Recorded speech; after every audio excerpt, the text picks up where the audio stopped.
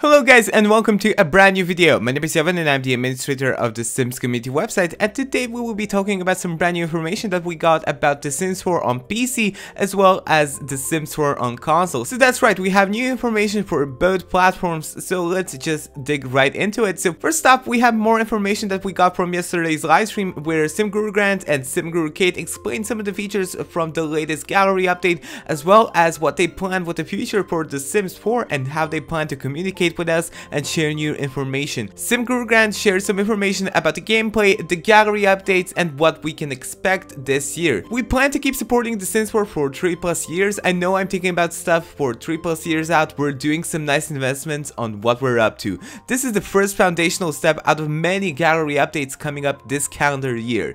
As we said at the top of the stream, we're actually planning more updates for the gallery, some big ones later this year. I can't talk about them yet, they're in progress, they're pretty cool, and we have a lot more plans down the road for the gallery, like in years out, because we have to port these changes to the console. So that's right, they are actually planning to bring the gallery to the console, the current gallery with all the refurbished look and everything. We want to make sure that we have the changes finished on the PC first so that we don't have to go constantly back and forth. We plan hoping to support the gallery on console as well. We want to make sure that we get things settled a little bit on the PC first so that we're not doing the work 3 or 4 times. And last, we know a lot of you who use the gallery who wish you could upload your own pictures, your own thumbnails. We know this, winky face, that's all I can say about that. So SimGuru Grant actually teased that we are gonna be able to upload and create our own thumbnails for our gallery creations on the Sims 4's gallery. I know that he didn't actually confirm that, but he did tease it in the live stream, and I'm really looking forward to see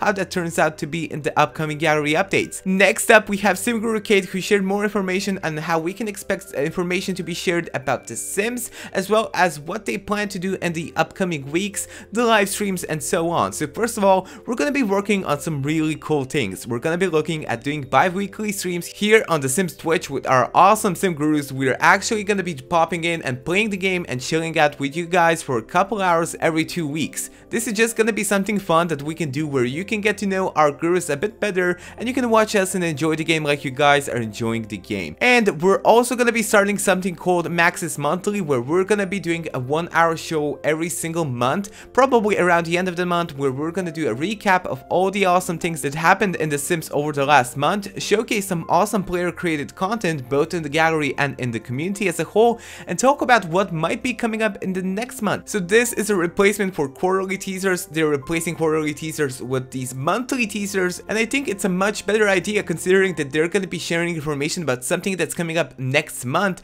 instead of having this quarterly teaser. Sure, it's nice to know what's coming up in the next 3 months, but we never know exactly when the pack is gonna come out, so there was a lot of speculation. With Max's Monthly, we're gonna know what's being released next month or what's gonna be announced next month. I'm not sure if it's gonna be for both releasements and announcements, but what's great is that they're gonna be doing this for future updates as well, so we're gonna be knowing more about future updates, patches, you know, the little things that weren't so transparent before. Kate also said that we might start a little bit here in August, but definitely look for these things to be coming in September. And we'll be sharing a big schedule with you guys so that you can bookmark your calendar and make sure that you can tune in. Of course, we're gonna be sharing all the latest information about Max's Monthly, the Guru Garage, which is also a new thing where Sim Gurus are actually gonna be just playing the game and communicating with you guys over on the Sims Twitch. So that's also explained in SimGuru Kate's thread. I will be linking all of this information down below that you can check out. So plenty of useful information about Max's Monthly and the Guru Garage that you can check out.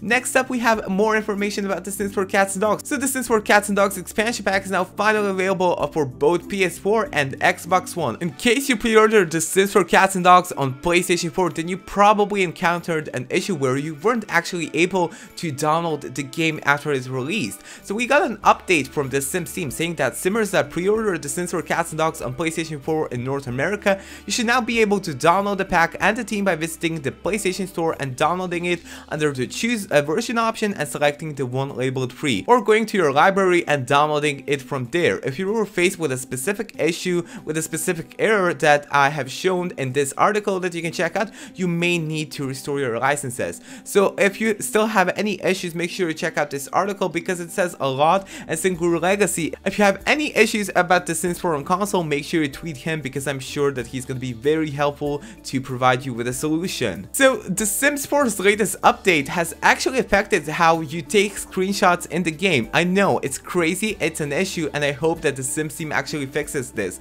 So once you take a screenshot with the Sims 4's screenshot tool by just pressing C on your keyboard, well, these screenshots are now a lot more blurry. As you can see over here, the difference is really drastic. So the screenshot right over here is taken with the Sims 4, and the screenshot over here is taken with Windows 10's print screen feature. So you can see that the difference is really drastic. It's a lot more blurrier now. I'm not sure why, but I'm hoping that the Sims team fixes this really soon, because a lot of people in the simming community depend on these screenshots, and we just want our crispy screenshots to look nice and clean and smooth like in this screenshot over here. So I'm hoping that this gets fixed. I'm also seeing a lot of reports about the gallery user interface, which is looking borked for some people. They're reporting that they're seeing these zeros for the count on friends, followers, and downloads, as well as getting this black screen when browsing through the gallery. Well, this issue is actually caused by the UI extension mod or some other mods as well, which modify the user interface, and you should probably take out these mods and wait until they get updated and then put them back in your mods folder, because they are probably the reason why your user interface is acting up. Sometimes even removing these mods is not enough, so you need to actually remove the local temp cache package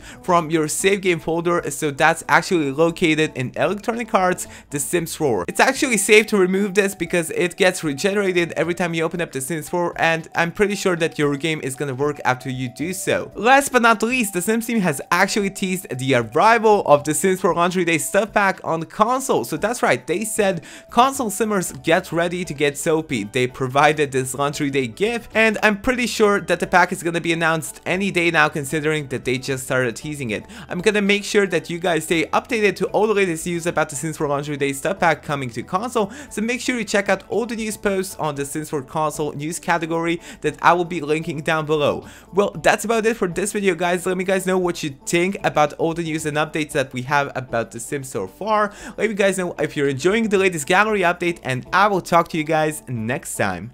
Bye!